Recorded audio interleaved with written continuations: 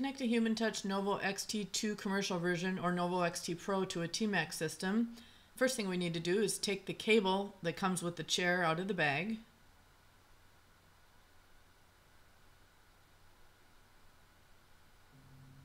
If there's a connector at one end of the cable, use a wire cutter to cut it off and discard it.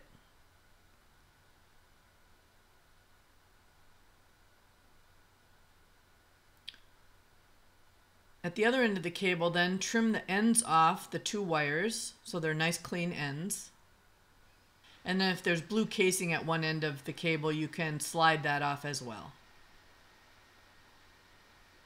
Okay, next we use a wire stripper to strip about 1/2 inch off the end of the blue and green wire.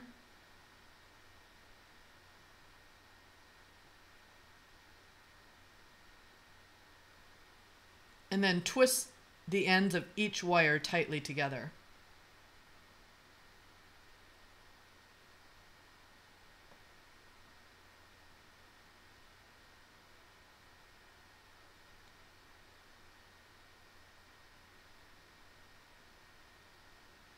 Okay, next we can open up the orange levers on the inline connector and install one wire into each one of the sockets. It does not matter which wire goes in which socket.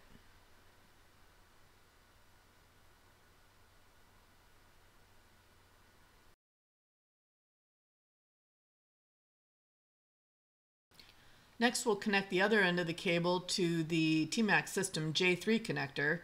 To do this, we need to first loosen the screws from the side using a small flathead screwdriver.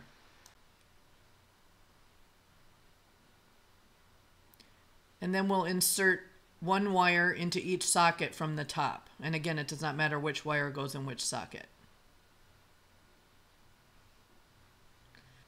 Then we can tighten the screws to secure the wiring.